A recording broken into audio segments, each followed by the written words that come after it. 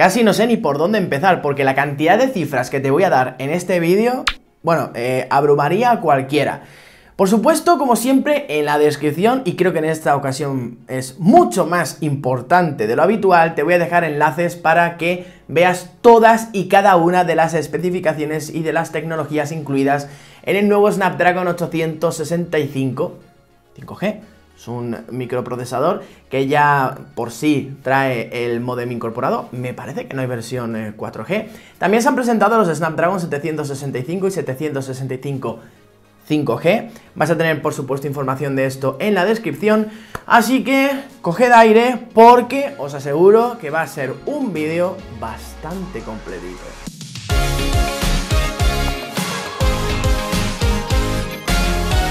Lo primero que debes saber es que la CPU de este microprocesador rinde hasta un 25% más que la CPU del Snapdragon 855. Disculpadme si en algún momento me pueda llegar a bailar alguna cifra, pero porque es muy denso todo lo que os quiero comentar.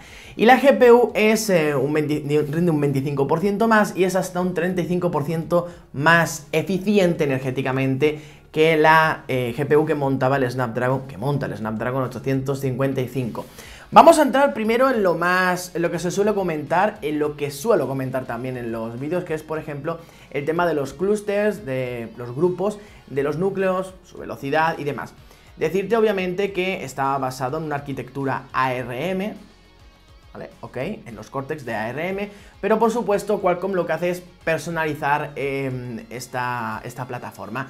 La han llamado Cryo 585 y se compone de un núcleo Cortex A77 a 2,84 GHz, 3 Cortex A77 a 2,4 GHz y luego tenemos los más eficientes, o más bien los que se ocupan de labores pues no muy exigentes, Cortex A55, tenemos 4 hasta 1,8 GHz. No vemos cambios, bueno, obviamente sí, ahora tenemos Cortex A77, como ya tenemos, por ejemplo, en el último MediaTek.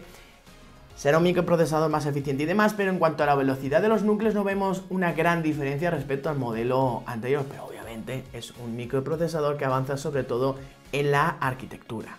La nueva GPU es una Adreno 650, ya os he comentado que es más potente, más eficiente que la anterior, y es compatible con, por ejemplo, APIs como la OpenGLS 3.2 y también la API Vulkan 1.1. Ya sabéis que estas APIs se utilizan, así a grosso modo, para que los juegos luzcan mejor en sus gráficos. Luego hay otras tecnologías. En el enlace de la descripción vas a tener todo lo que te comenté en este vídeo muchísimo más extendido.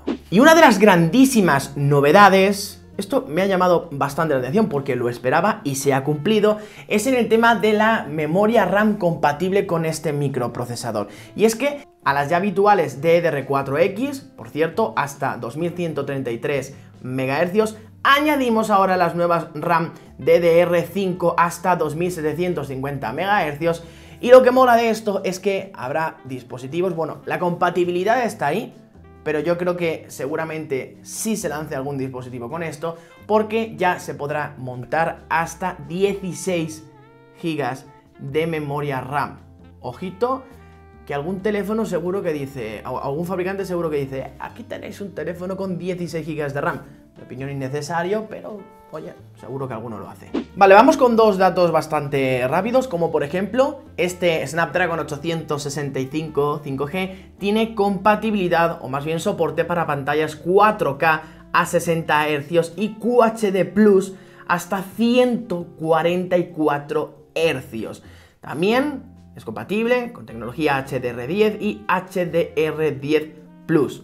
También tenemos el ISP. Para el que no lo sepa, el ISP, un pequeño inciso aquí, es el Image Signal Processor, es decir, el procesador, la señal de imagen, ¿vale? El ISP es algo que no suelo comentar en mis vídeos, pero hablando de un microprocesador creo que tengo que comentarlo.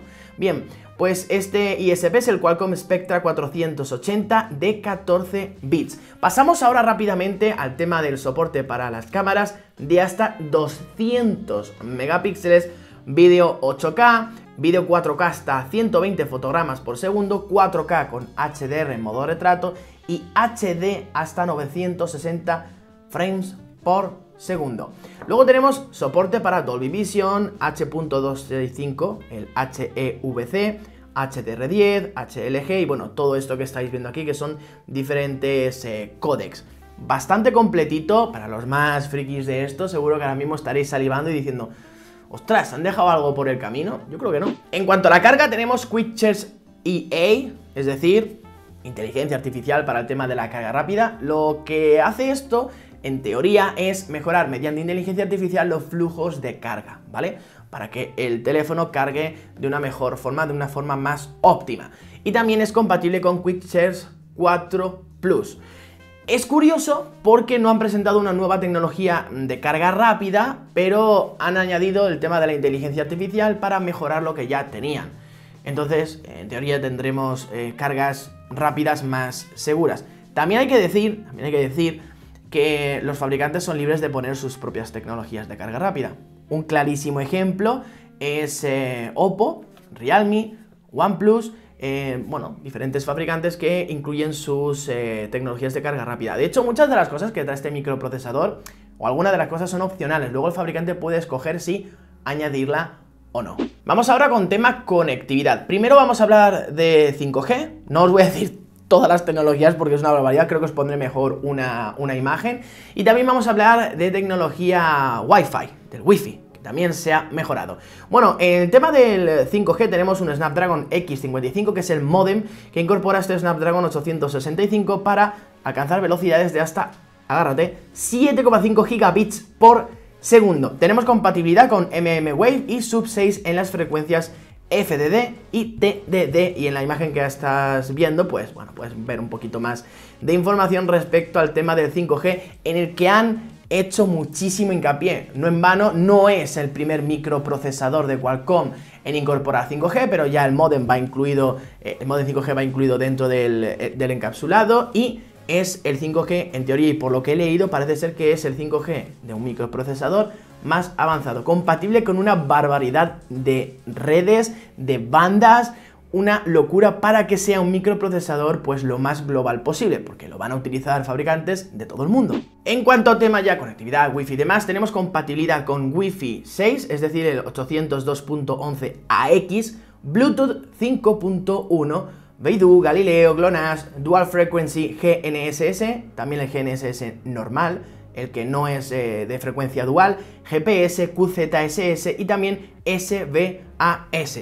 Vamos, que este microprocesador lo tiene absolutamente todo para geoposicionar tu dispositivo de la forma más adecuada. Además, también han comentado que es probablemente el mejor microprocesador para esto, el que ofrece menos margen de error para el geoposicionamiento, lo cual creo que está bastante bien. Ya veníamos de tecnologías de ese tipo que tenían un margen de error de pocos metros, de muy pocos metros, y este se aventura ya a decir que tiene unos márgenes de error de centímetros. Y antes de pasar a los fabricantes que van a trabajar o están trabajando ya con el Snapdragon 865, de hecho seguro están trabajando ya en ello, os quiero hablar de una tecnología que no es propiamente dicha de este Snapdragon 865 5G, de hecho la presentaron en el día de ayer, hablaron de esta tecnología, y lleva el tema de los sensores de huella un paso más allá. Qualcomm lo que ha hecho es mejorar una tecnología que ellos llamaban 3D Sonic y la han llamado 3D Sonic Max, es decir, ahora tenemos la posibilidad de leer dos huellas a la vez, y la tecnología anterior, que ocupaba un área de 4 x 9 milímetros, se sustituye por la nueva, que ocupa 20 x 30 milímetros, es decir, tenemos un área hasta 17 veces más grande. Por lo tanto, tenemos un microprocesador que es compatible con esto, y esta tecnología, bueno, a mí me parece genial. De hecho, mostraban una imagen en la que el área era enorme. Por lo tanto, los fabricantes, en teoría, no se tendrán que preocupar ya de todo este tema de ponerlo en un área determinada, sino que será compatible con la mitad de la pantalla, por ejemplo, mitad inferior. Y vamos ahora, esto lo voy a leer, bueno, muchos de los datos que os he dado, obviamente también los he leído. Vamos con los 17 fabricantes que ya están trabajando con el Snapdragon 865 y muchos de ellos también con el 765 y 765 5G. Tienes toda la información en la descripción, por si no os lo he dicho todavía.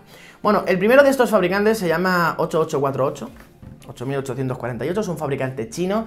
Luego tenemos Black Shark, Coolpad, IQ, que es, ya sabéis que es la submarca china de Vivo, si no me equivoco, que hace teléfonos de muy altas prestaciones a un precio bastante reducido. Es como la Pocophone del grupo BBK.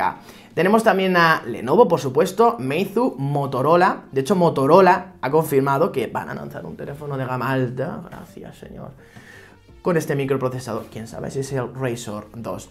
También tenemos a Nubia, a OnePlus, obviamente OnePlus aquí no podía faltar, se apuntan a un batallón. Oppo, Realme, Smartisan, que es otro fabricante chino, me parece. TCL, Vivo, Wintec, otro fabricante chino. Xiaomi y ZTE. De hecho, Xiaomi en el día de ayer ya dijo: estamos trabajando en el Xiaomi Mi 10, lo llamaron así, salió bien grande. Y puede que sea uno de los primeros, no creo que sea el primero, porque dijeron clarísimamente en la diapositiva, ponían uno de los primeros teléfonos en incorporar Snapdragon 865 Platform. Es decir, que si fueran los primeros lo dirían, así que no va a ser de los primeros. Bien, y poquito más, me parece que no me dejo nada. Madre mía, casi me quedo sin saliva. Este es el Snapdragon 865 5G, más información en modo de enlace en la descripción. Si te ha molado y por el esfuerzo, créanme que ha costado bastante, por favor, dale un like, compartir este vídeo para que todo el mundo conozca este nuevo microprocesador. Y nos vemos, por cierto, se me olvidaba comentar qué os parece. Nos vemos en próximos vídeos aquí en Movitona. Chao.